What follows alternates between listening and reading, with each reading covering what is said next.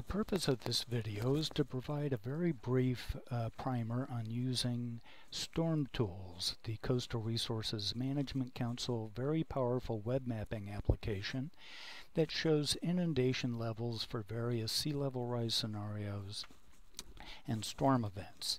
This video is part of the initiative by the Watch Hill Conservancy to create a more resilient Watch Hill community in anticipation of sea level rise impacts and large storms.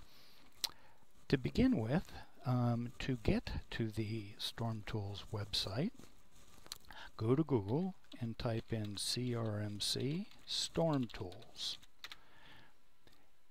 StormTools will come up in the top of your search. You can click on interactive maps like I'm doing here, and that will bring everything up for you. I suggest you start with StormTools for beginners. I think most of anything that you would want to see will be in that section. StormTools, Advanced Storm Tools, no need to go there right now. So click on StormTools for beginners, and this is your basic screen. Let me give you a few navigation hints on using StormTools.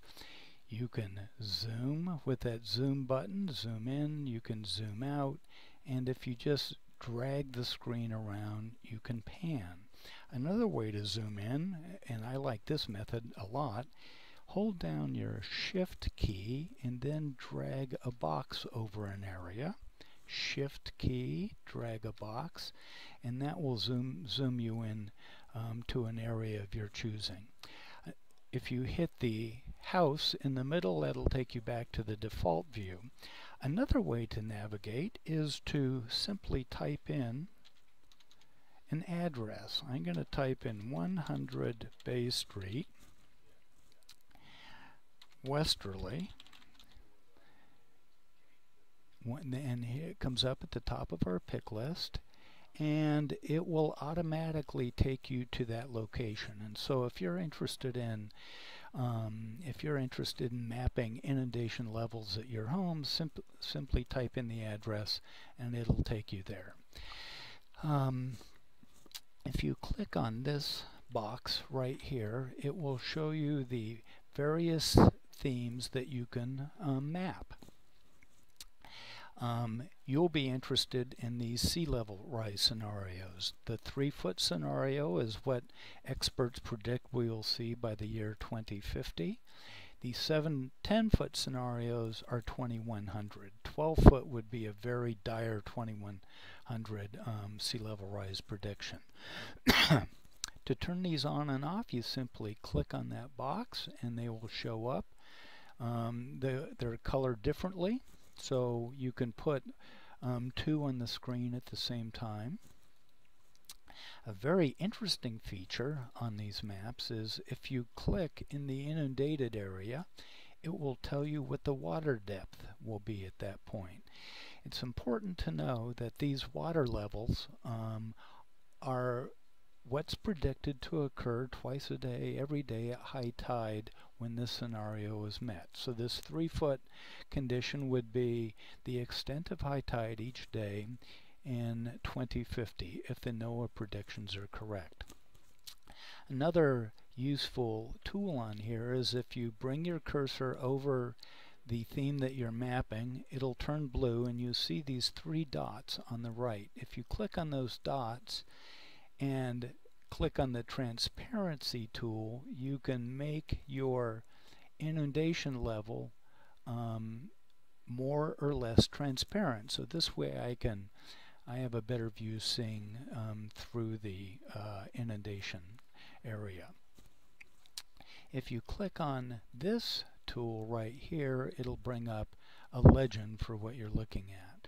Another thing that you might find helpful is if you click on base maps, there are a number of base maps that you can use as a backdrop. I find OpenStreetMap to be a very nice base map for a lot of mapping. It's very simple, it's not too cluttered, it has street names in there, and It's a nice backdrop.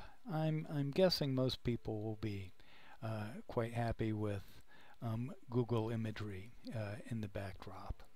Actually, the imagery is from Environmental Systems Research Institute. They're the people who make this tool. So you have your various sea level rise scenarios. You also have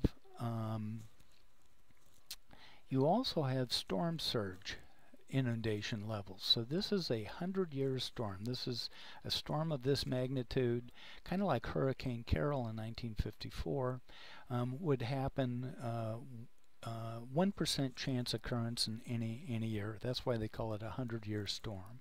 So this is giving you the inundation extent as well as the depth. So down here over by the yacht club, we'd have 9 feet of water in a 100-year storm. We have that scenario plus a 100-year storm on top of a couple of feet of sea level rise.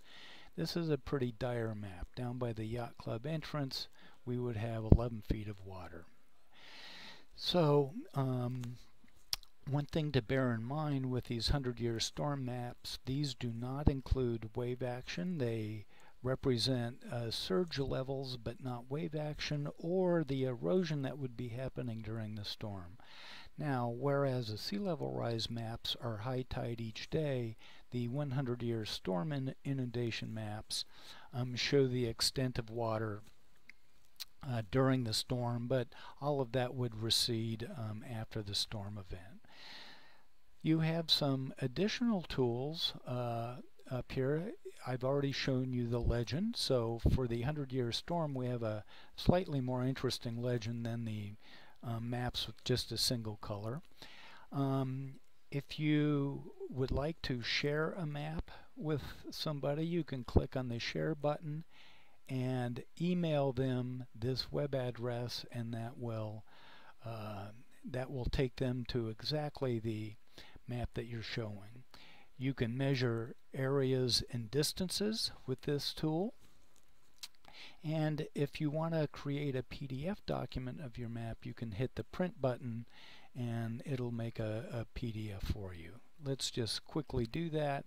We'll say a map with a legend, and it's going to chug along, and it's creating your map now, and it actually does a pretty decent job of this. Now, you have to be patient with these, with the technology here. It's doing a lot of work for us, and when it's done, it'll let you know. So I'm going to come back to our StormTools here, and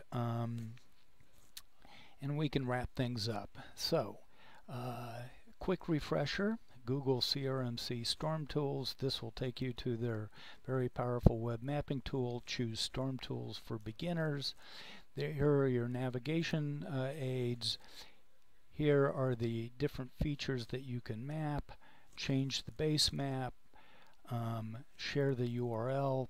Print hard copy. Let's see if, and here's our printed map. All we have to do is we can right click and say save image as, and we can copy this. It's a PNG file, not a PDF. We can copy this to our hard drive, and that's what you can email folks. The Watch Hill Conservancy hopes that you found this to be a helpful little tutorial. Since we're spending all this time doing geography, let's close on a geography joke. Tell me, who is smarter, latitude or longitude? Why, longitude, of course.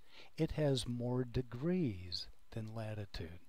Okay, on that corny ending, good luck with navigating StormTools. It's a great device, and we should all thank CRMC for making this available to the Rhode Island coastal community.